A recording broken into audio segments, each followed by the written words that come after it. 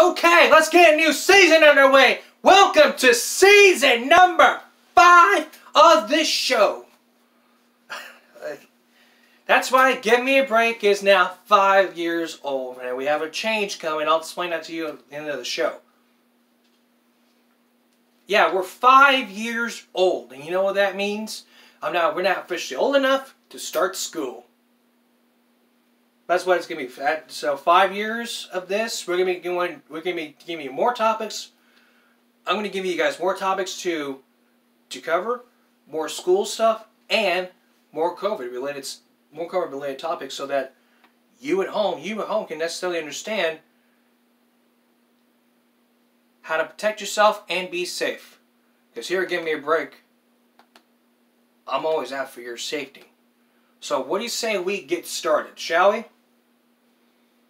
Up front tonight, more COVID. There's more COVID going on as President Biden is now mandating that everybody gets vaccinated. And some states are for this, are against this. We'll explain that in just a few minutes. But let's look now at the latest cases of COVID-19. As of yesterday, there are 201 new cases in Nueces County, and a 7-day average is at 215. The cases in this state are 3.82 million. We had 24 over 3,000. 60,000 deaths in the state. The total deaths here is almost close to 1,100. The tests, as for September 4th, 1.1 million tests have been taken, 163K have been positive, and 14.4% have been positive.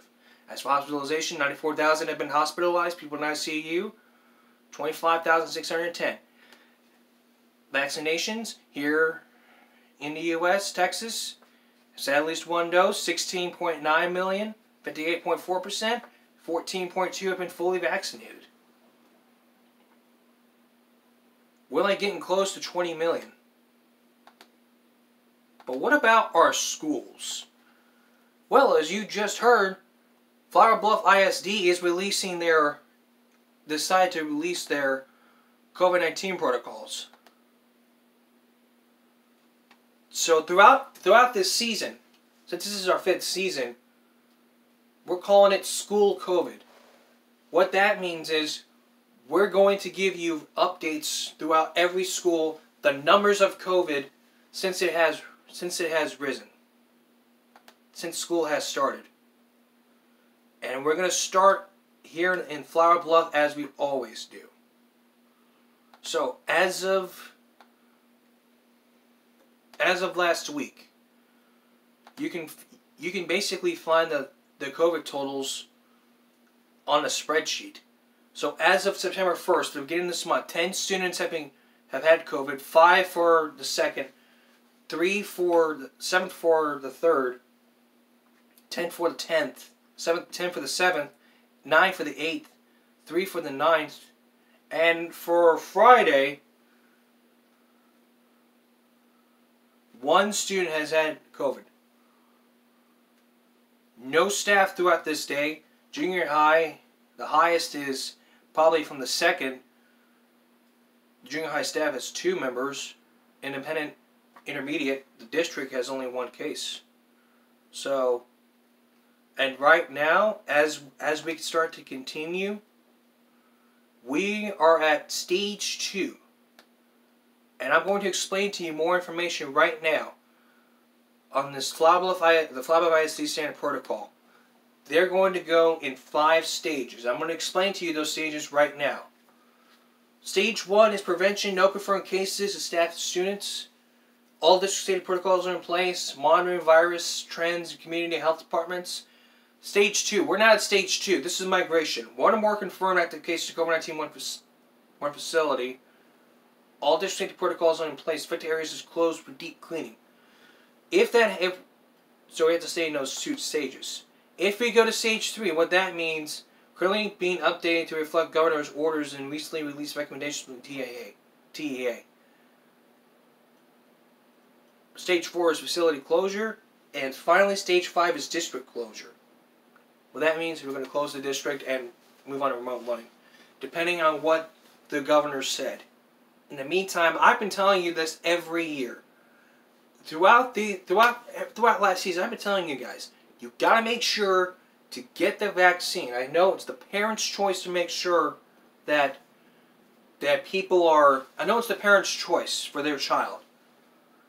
But what I explained to lecture is, why don't we just recommend mandating vaccines for people who are under 12. Recommending mask mandates for people who are under 12. If you're under 12, you're not required. But if you're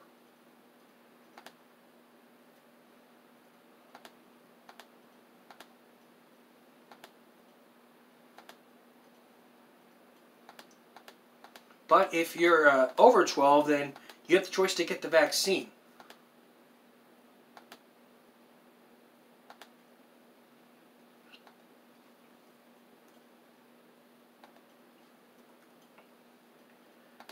But what did that mean? We start mandating masks? That would probably mean that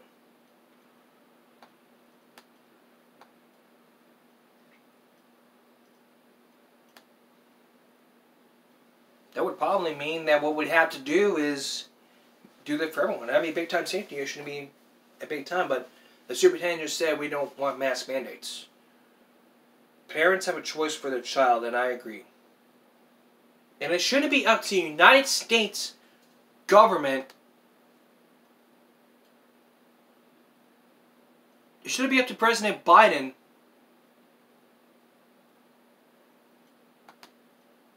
to say we need to start mandating vaccines. That goes against the Supreme Court. We should have a choice. Even for us, we Americans have a choice. Just like if we don't have choice, that's why we have choice. We have to make sure that we know what we're doing.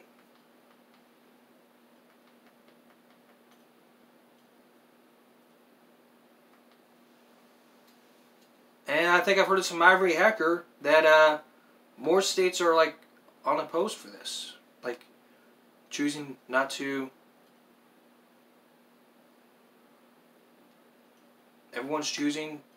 Biden's choosing to have a law states that everybody should be getting the vaccine. If that happens, then maybe everybody will have a choice of either getting the vaccine or just risk going to jail. I'd rather not go to jail. But I already got vaccinated, and I know what's right. But there's still a lot more to come as we continue our season. As we continue our 5th season to Give Me a Break. Next, last season I talked to you before we ended season 4. I was going to talk to Ivory Haggard, but I haven't responded yet, so we'll hear what she has to say when we come back later. But first, when we come back,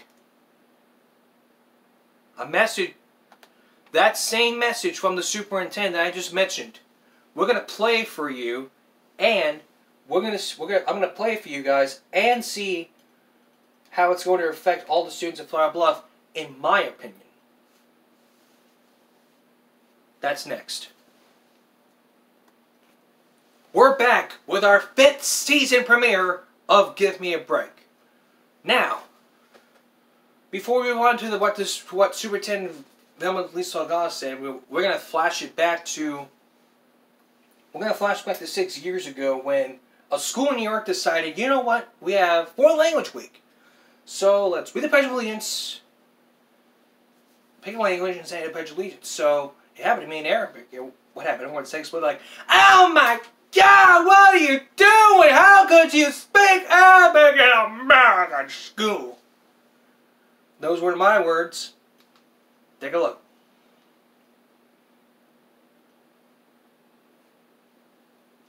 Length, border.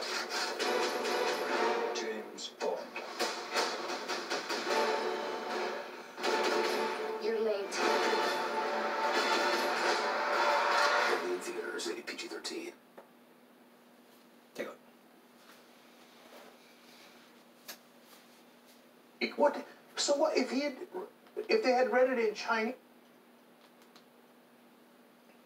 School in New York decided, hey, you know what? We have foreign language week, so let's pick a language and let's read the Pledge of Allegiance in that language. It happened to be in Arabic, and what happened? Everybody's heads exploded. Oh my God! What are you doing? How could you speak Arabic in an American school? It's foreign language week. What? So what if they had read it in Chinese? What would happen? Like, oh my God, you let them read China take over. This is New York. What's wrong with you? Oh, the Russians are going to take over if you say it in Russian? No, you're pledging allegiance. Like, for example, if they were actually Arabs, and they're not, they're kids who were learning foreign languages, and they said the American Pledge of Allegiance, wouldn't that be a good thing? We went to go liberate Iraq, didn't we? Aren't we supposed to be on their side? We look to liberate. That means we're on their side. I agree with this guy. The school is up in arms. The parents are up in arms. School Superintendent Joan Carbone received complaints from military and Jewish families. Knuckleheads! That's what I call them. You went to liberate!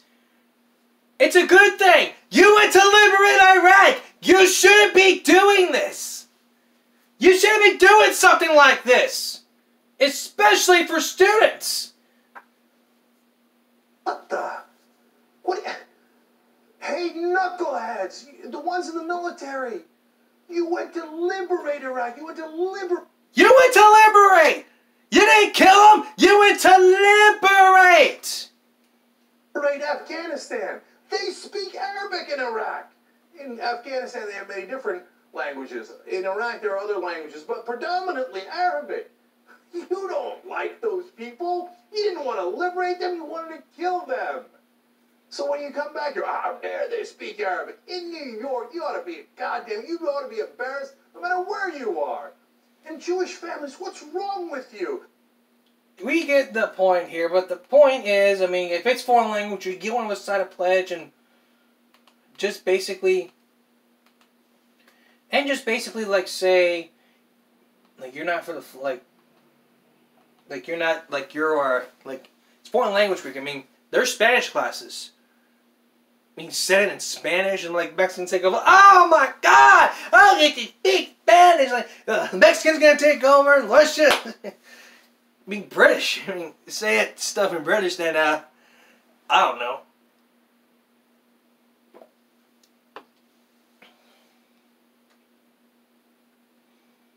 Even though it's a part of our freedom of speech. We have the right to, like, not stand for the flag and all, but...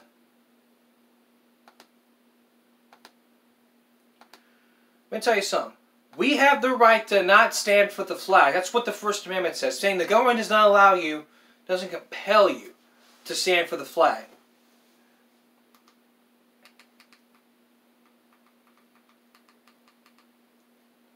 So we all have to make sure we know what we're doing. By making sure that we get the message out. What that means is we have to make sure that basically, for number one, we all have rights. You don't shed your right to the school gate. You don't take away our rights.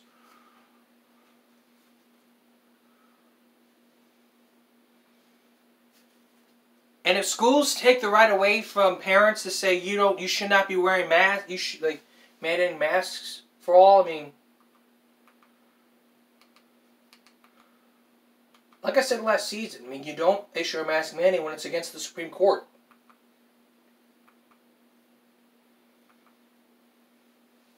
If it's against the Supreme Court saying you shouldn't be doing this, but if they do decide, I mean, parents have a choice for their child. And I agree with your parents out there. I agree with all parents. Parents have a choice for their child, like what they want best. Parents want what's best for their child. Like, if your child decides not to get the vaccine, okay. That's okay. I understand. You don't want to get the vaccine. You're afraid it's too risky and all. But someday when it happens and you come in close contact with someone who does not have COVID, that has COVID, then basically, your child's been sent, I mean, you have families that died. And yet, you still have choice. And I agree with you. Everybody has a choice. But this pandemic, this Delta variant is not a laughing matter. And it's not funny. It is very serious. And yet,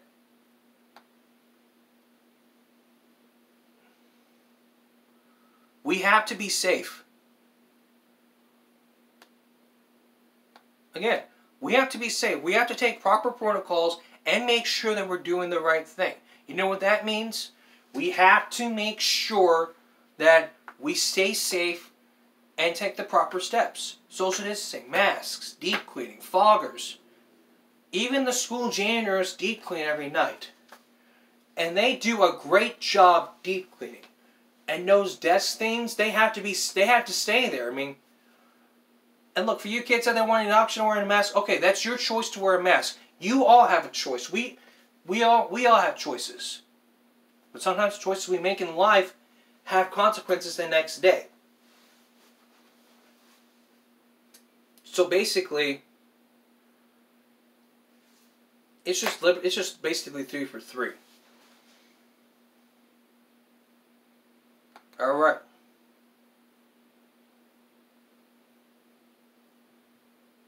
Later I'm going to tell you about.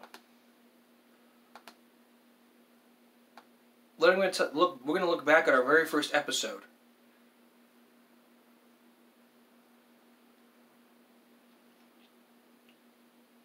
That's what's going to happen later. But next up on the broadcast, we'll have more Give Me a Break after this. You may remember the very beginning of this episode we talked about Biden's mask mandate. Well, basically, it's just basic. Well, it probably affects all the employees. Like, I'm an employee. I took the vaccine, but for those who did not take the vaccine, there is that new mandate is just this. You gotta take the vaccine or face weekly tests. Come on. Don't we all have a choice? We don't need somebody to be saying up here saying, I mean, everybody has a choice, but the point is you don't mandate employees to get masks. I mean, if every employee works, every employee has the right to either take the vaccine or not take the vaccine. That everybody has a choice. We all make choices in life, but sometimes choices we make have dire consequences, good or bad.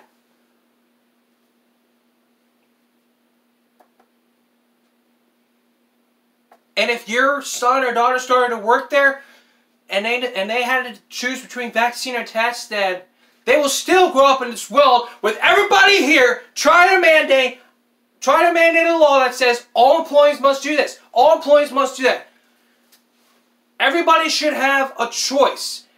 Parents should have a choice. Students should have a choice. Employees should have a choice. Managers should have a choice. We all have a choice, for crying out loud. We all have a choice. This is America. We're in the First Amendment. We have the right to freedom of speech. We have the right to choose. This is the Constitution.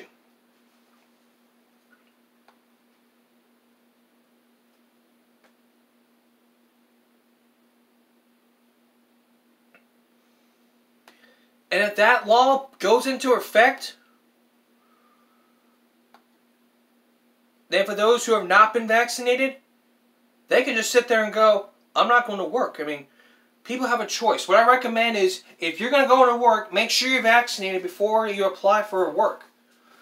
If you want to sit there and go, I'm not going to go to work because of this new thing or whatever, but because of this issue, like, I understand, I've been there, but we have to do what's best for all of us. And hey, look, I got the vaccine. I got the first vaccine back in July, the second dose back in August. And hey, I'm still doing okay. Look at me, I'm okay. But I still have to wear a mask. So if you're going to go out in public, even though you're vaccinated, you need to make sure that you have a mask by your side at all times. If you're going to a heavy crowded areas, You need to social distance yourself. And all schools should be monitoring it. Daily tests, temperature check, all that kind of stuff. Every place should be doing this. And especially, what I recommend is you keep a journal. If your child keeps a journal, write everything down that happened. And if your child has COVID and they go into the school nurse and ask, okay, where have you been? Have you come in contact with someone who had COVID-19? I mean, it should be right there in the journal. Right there in the journal. That's basically what has to be. We ought to be safe.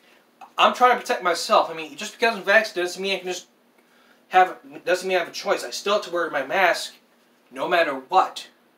No matter what the choice is. Everywhere I go, it's recommended that everyone wears masks whether you're vaccinated or not, no matter what you say.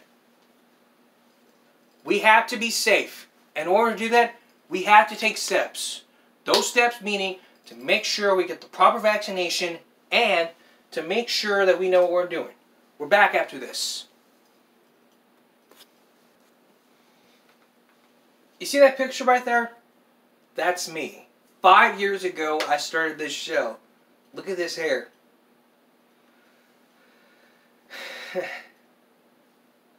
If I could go back, like, I want to go back to that hair. Oh, jeez. I want to go back to this hair. 5 years ago today, that's when I started this. But there's going to be a new change from now on.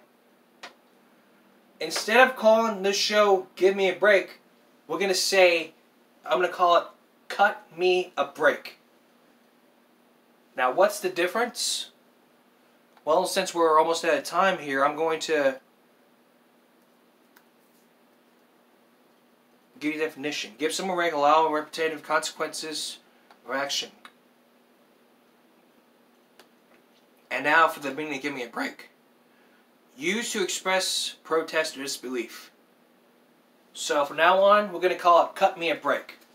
It's still the same thing as always, but with a different title. So I hope you'll join me now for Cut Me a Break Wednesday.